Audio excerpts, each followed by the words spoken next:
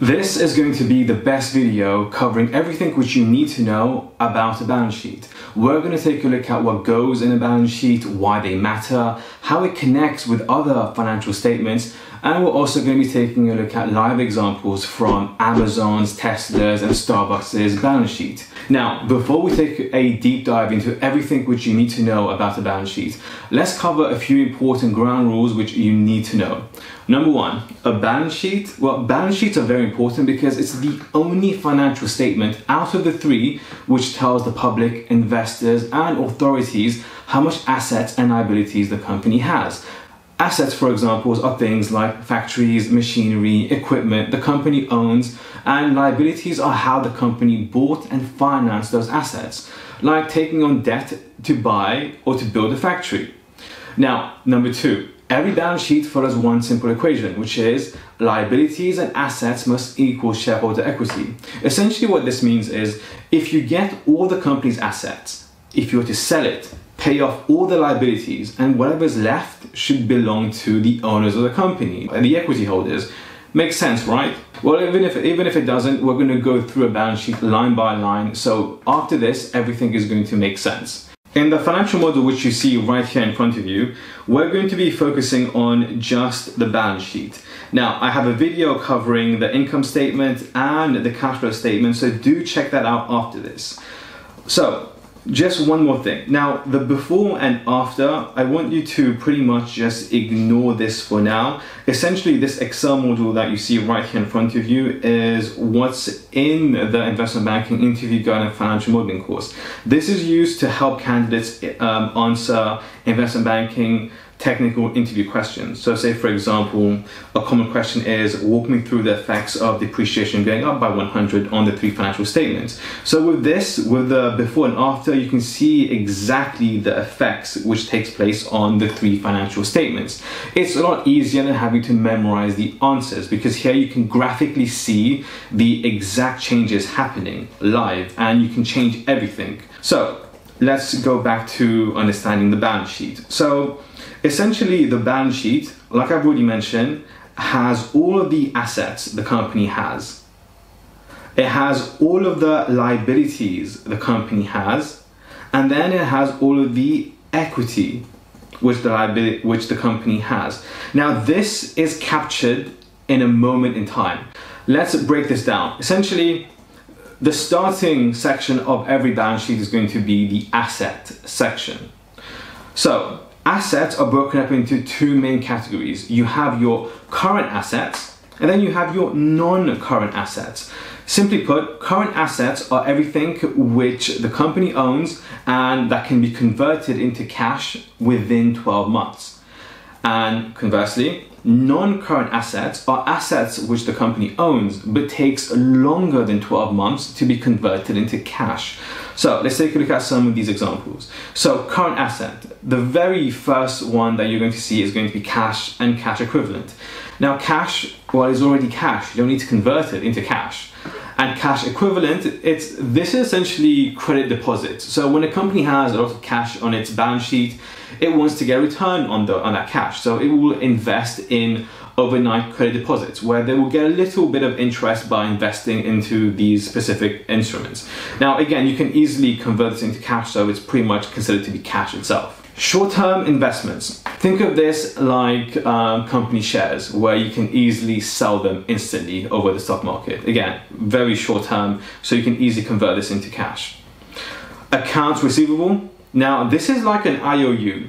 So if you're going to be selling your stock, say you're Apple and you're going to be selling your iPhones, you give your iPhone to a distributor, but you might have to wait 30 days or 90 days before you actually see that cash coming into you. But you record the cash which you expect to receive under accounts receivable, but you expect to receive that within 12 months, hence why it's a current asset.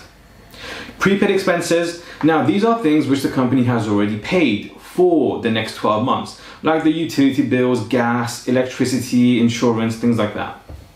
Inventory. Inventory here, you can think of it as clothing, iPhone, things which the company can easily move, easily sell within 12 months to get cash. Inventory is, of course, something which they can easily sell.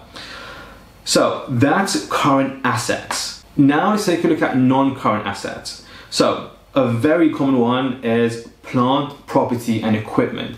Now, the reason why non-current assets exist is because it takes longer than 12 months to convert into cash. It makes sense because if you're a company like Tesla, where you have a factory which produces electric batteries for electric vehicles, now you need to find a very special person in order who wants to buy this factory off you.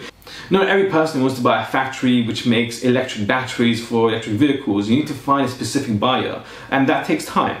And that's why plant, property, and equipment are non-current assets.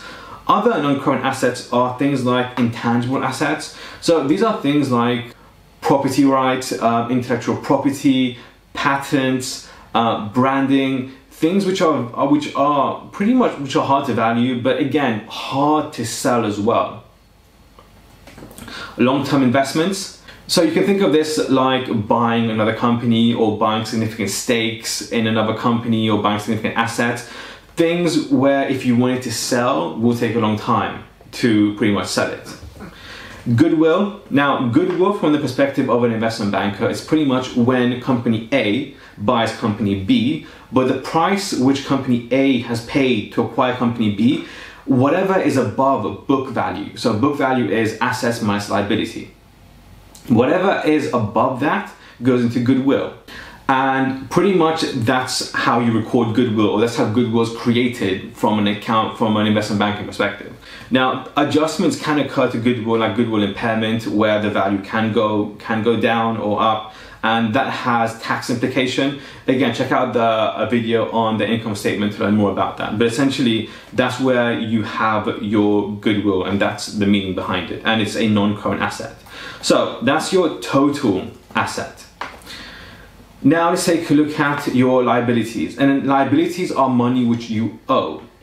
So you have current liabilities which you owe within 12 months, and then you have your non-current liabilities, which are things which you owe, but it's a longer time period where you have longer than 12 months to repay back. So let's take a look at some of these. So current liabilities are revolver, short-term debt. Think of this as a corporate credit card. Revolvers are a way for companies to get access to financing very quickly, but at a very high interest rate. So again, like a credit card. Accounts payable, the opposite of an accounts receivable, where an accounts receivable, you're expecting cash to come in within a couple of months, days, or in this case, within 12 months for an asset. Accounts payable is the opposite, where you have to pay this amount within a specified amount of time. But in this case, because it's short term, it's a current liability, where you've already received the goods, you just haven't paid for it yet, but you have to pay for it pretty soon. Accrued expense. Now, these are things where you have already received the benefit of it, but you just haven't paid it out yet. Say, for example, it's the middle of the month. So your employees have been working since the beginning of the month to the middle of the month, but you haven't paid them yet because payroll is at the end of the month. But again, they've been working from the start of the month to the middle of the month, but they will only get their wage, their salary at the end of the month. But from the start to the middle of the month, you've accrued those expenses. It's only when you've paid it out, that's when the accrued expense account goes back to zero. But until you pay that, you have accrued expenses. So now let's take a look at non-current liability. These are things, again, where you have longer than 12 months to pay for it. Deferred revenue. Now, deferred revenue are things where a company or someone has paid you cash to deliver something, but you haven't delivered it yet. Now, you can't record this as revenue because you haven't delivered the goods yet. So say, for example, a company pays you $1 billion to build a huge complex. Now, this huge complex takes longer than 12 months, right? So you haven't built it yet, but you've already received the cash for it. Now, as you build, you are going to recognize some of that revenue, but until you have a sufficient amount, you're not going to recognize it all. Deferred tax liability.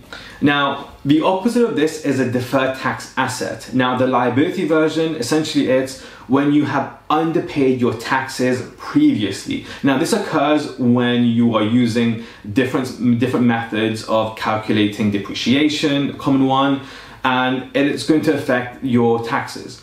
So the liability, the deferred tax liability, is when you've underpaid previously, so you have to make up for that shortfall in the future. It's a liability because you owe money. Long-term debt, like the name suggests, is just a long-term debt where you have to pay back again, but it's a long term. So now you have your total liability. So again, at the very top, you have your total assets, then you have your total liability, and then finally, we are going to take a look at shareholder equity. Now, shareholder equity is not broken down by current and non-current, it's just constant. So, common line items which you're going to find under shareholder equity is going to be capital stock. So, capital stock, it's essentially shares which the company has that they just haven't issued yet. Now, these can pay dividends, these have voting rights.